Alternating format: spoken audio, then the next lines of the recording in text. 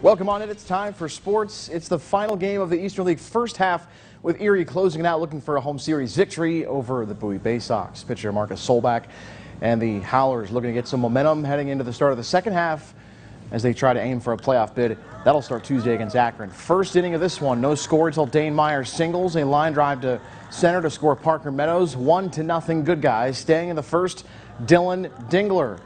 Line drive, RBI single, goes to left. Quincy Neaporte scoots home. He's played it. 2-0 SeaWolves. Chris Rabago makes it a 3-run inning for Erie on a ground ball that scores Myers. 3-0 SeaWolves.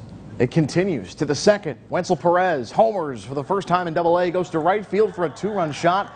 5-0 SeaWolves on his first Double-A homer. Still in the second, Meadows. He's going to go and get going and get gone on the solo shot. 6-0, his 5th home run of the season. In the fourth, Perez up again at the plate with a double here on a line drive to center that works Gage Workman, and that'll score him actually. 7-0 lead for the Howlers. Still in the fourth, Andre Lipsius up to the plate, doubles on a line drive to left, and Perez is going to come home and score. It's 8-0 Erie, and they weren't done. Still in the same inning, Quincy Neaporte up to the plate here. This one took a second to review. They talked it over, but he does go yard for a 17th home run of the year. 2-run shot, 10-0 Wolves. Bowie would cut into the lead with 4 unanswered runs until Dylan Dingler would crack a 2-run shot late, but the SeaWolves win the series, beating Bowie in the finale 12-5. Fair to say there was some frustration left out there for the Erie Bats that was let out this afternoon as the second half starts Tuesday against Akron.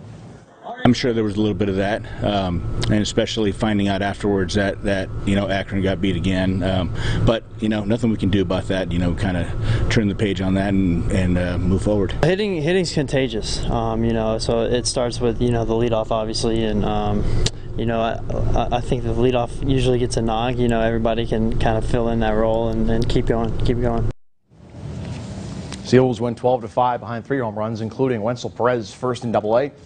Erie back at it at home on Tuesday against Akron at 6:05 p.m. First of 6 as the 12-game homestand continues. Pirates and Rays from Tampa Bay as we shift gears.